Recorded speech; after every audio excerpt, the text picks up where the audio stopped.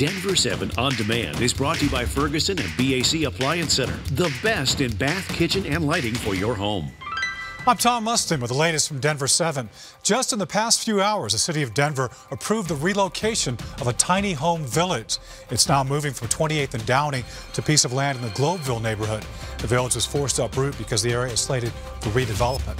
And tomorrow, state lawmakers will debate a bill that would keep e-scooters off of our sidewalks. And technically, right now, under Colorado law, e-scooters are classified as a toy vehicle, meaning they are allowed to be on the sidewalks. The state wants to change the classification of e-scooters to motor vehicles, requiring them to get off the sidewalks and force them into bike lanes. Well, get ready, Calamity fans. Dave Chappelle and Jon Stewart are joining together on tour, and they're coming to Red Rocks. They'll be in Colorado August 9th. Pre-sale starts this Thursday at 10 a.m. Here's the catch, though. You have to pre-register for the pre-sale.